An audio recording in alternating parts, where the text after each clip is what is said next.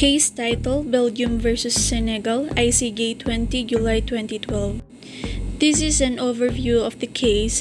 Hissène Habré was the president of Chad from 1982 until his overthrow in 1990. During his 8-year rule, large-scale violations of human rights were allegedly committed, including arrest of actual or presumed political opponents, detentions without trial or detentions under inhumane conditions, mistreatments, torture, extrajudicial executions, and enforced disappearance.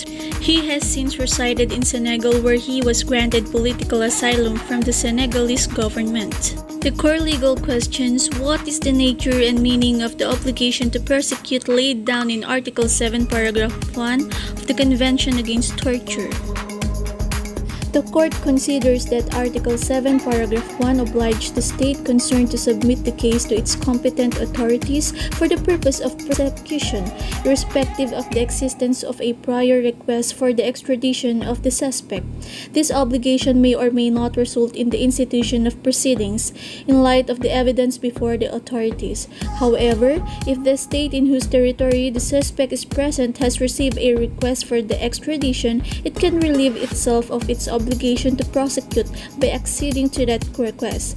Extradition is an option offered to the state by the Convention, whereas prosecution is an international obligation under the Convention, the violation of which is a wrongful act engaging the responsibility of the state.